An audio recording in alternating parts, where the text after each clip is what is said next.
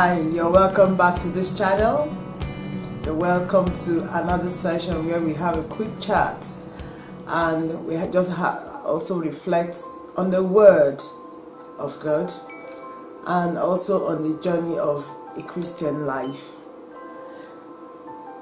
In this session, it's going to be brief, hopefully, and I just want to continue where I stopped the last time. And if you have not listened to the earlier part of this broadcast, I want to encourage you to subscribe to this channel and you'll be able to see the previous session. I'm still going to be continuing on the lessons from an accident. I think as human beings, as especially children of God, everything that happened to us, I think it's for a purpose.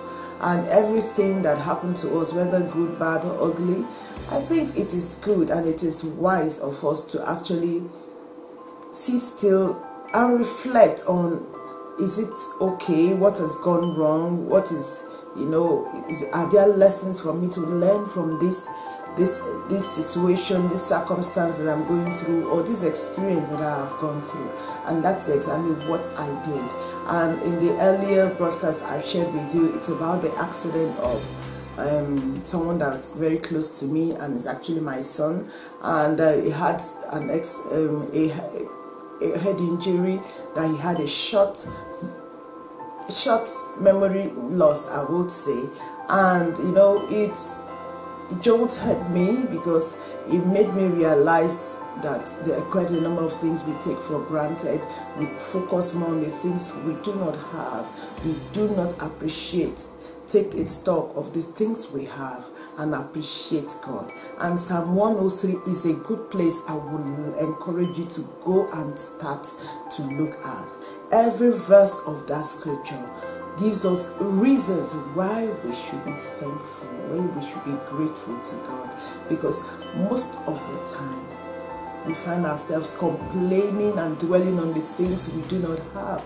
And the things we have, we don't appreciate God. So I'm going to be continuing the lessons I talked about 3 lessons that I learned from that accident.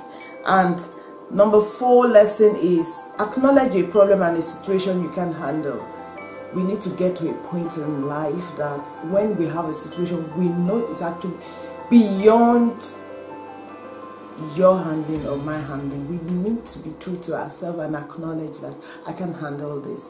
My son then, he had that memory loss, but I could see that he was struggling with the fact that no, this cannot stay. Yes, I appreciate the fact that he wanted to go to his normal states as soon as possible, but there are some things you can help. We were talking about short memory loss. There was nothing he could do. He was straining himself. I could see him physically, even from his eyes, you would know that he was trying to. And when I asked him, he would say, oh, I'm trying to remember what happened, that led to this. I said, don't force it.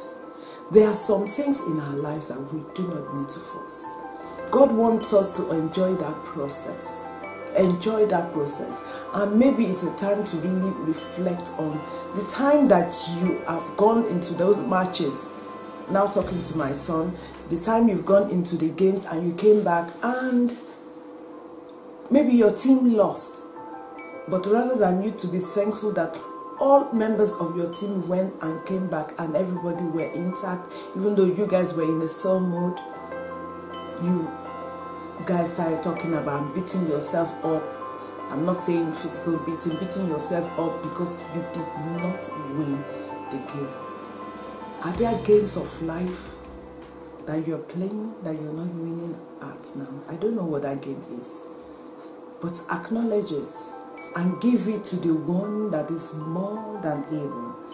And number 5 also is move forward when you know you cannot help it. Move forward. Don't sit still. Don't be the type of person that, oh, all you are now going to be nursing from morning to evening is the problem. Move on. Lesson I learned from that boy, that even though as much as he was trying to really remember, trying to put himself back so that he could convince us that he was normal and we would not stop him from going back to the game.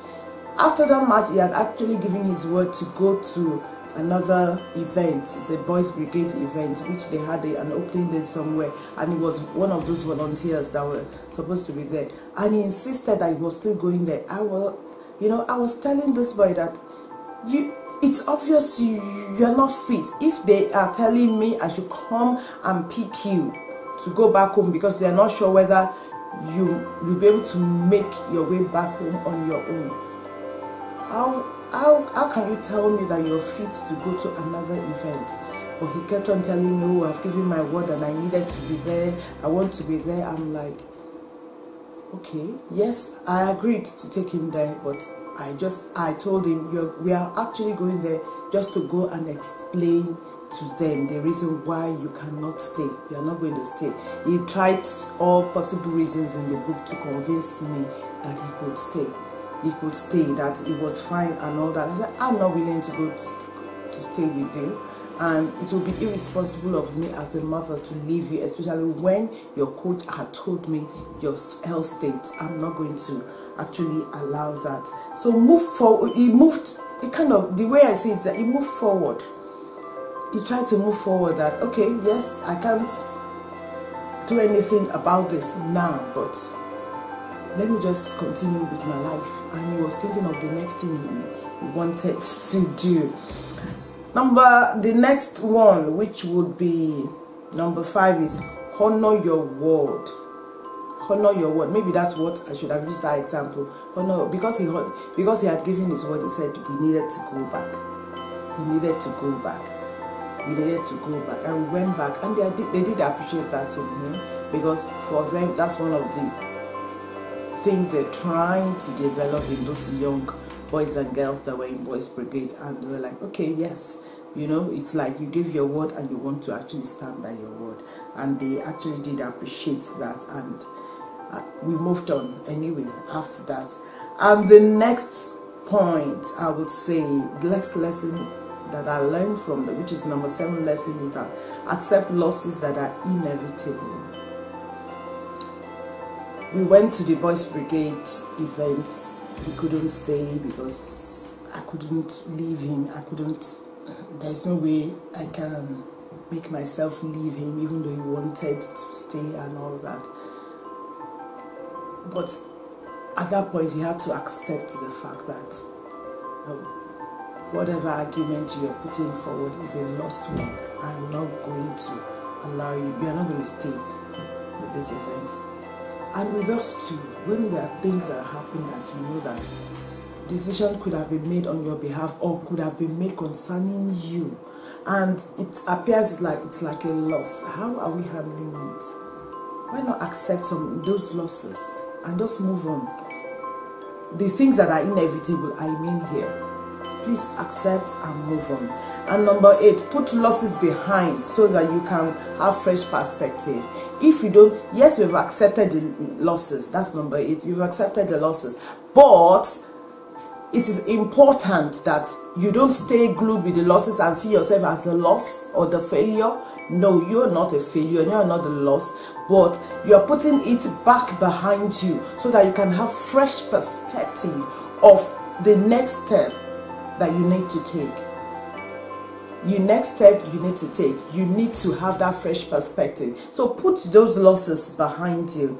And number 9, a lesson that I learned from that is courage.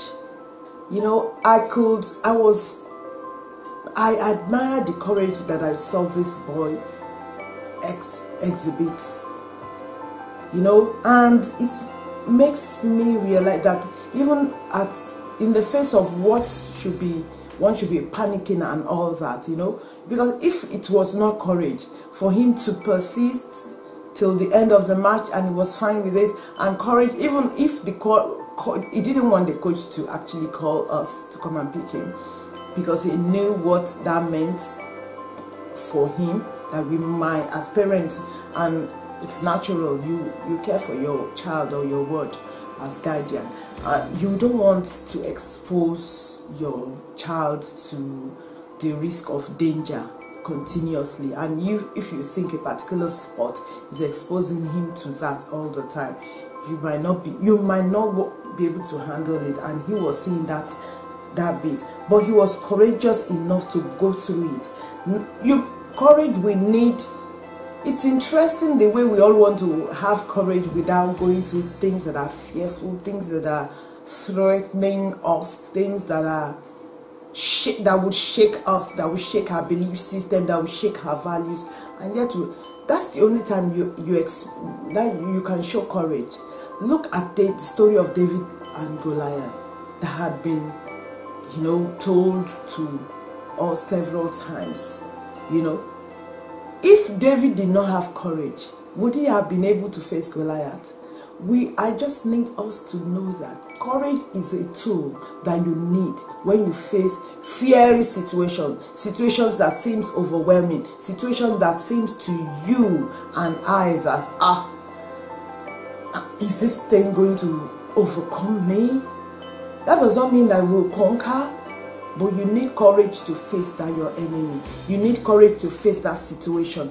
That things that seems to be challenging and be lingering. Is it your studies? Is it an examination that you've been lingering on? You need courage to say, I'm going to take the bull by the horn. That was what David did. He said, who is this uncircumcised Philistine that is called Goliath? He was not looking at his height. He was not looking at the intimidating speech that he had made that is making all the soldiers of the children of Israel to be afraid that he was advancing.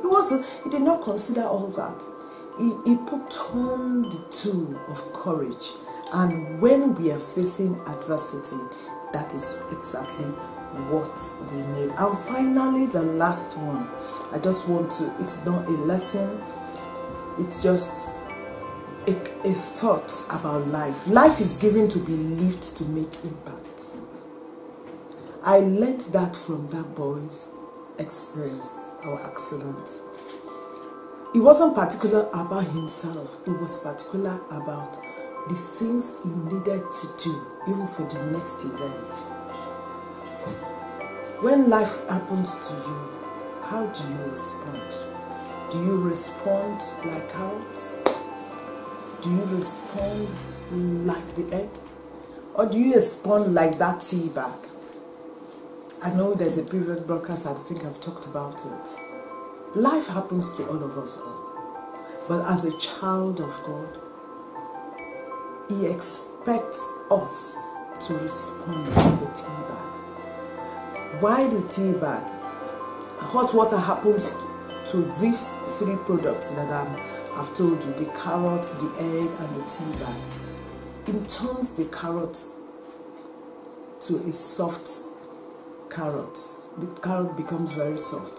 When life happens to some of us, we now become so timid, we become so weak, we become so fearful that we are afraid to even make any attempt. We are afraid to try any other thing again. That's the life of a loser. And that's not what God wants for you and I. When life happens to some people, they become like the egg. When hot water is introduced into that egg, it becomes hard. You turn so hard, you are now so insensitive to everybody's feeling. You are so insensitive to what is happening around you. And because you are so hard, you cannot retain any moisture again. Even when God is throwing good things at you, people are going through, you can't identify it because you've allowed life's happenings, life situation to harden you. That all you do is maybe all complain. You're so rude, you're so harsh to people. All you think about is me, I, and myself. No. If you are a child of God, that is not the right response. The right response God expects from you and I is that of the tea bag. The tea bag, when the hot water, the boiling water goes into it, the tea water turns the boiling water into a tea that you use. Till I come your way next time, be that tea bag as life is happening to you. God bless, and my name is still Atinke. God bless you. Bye, and see you next time.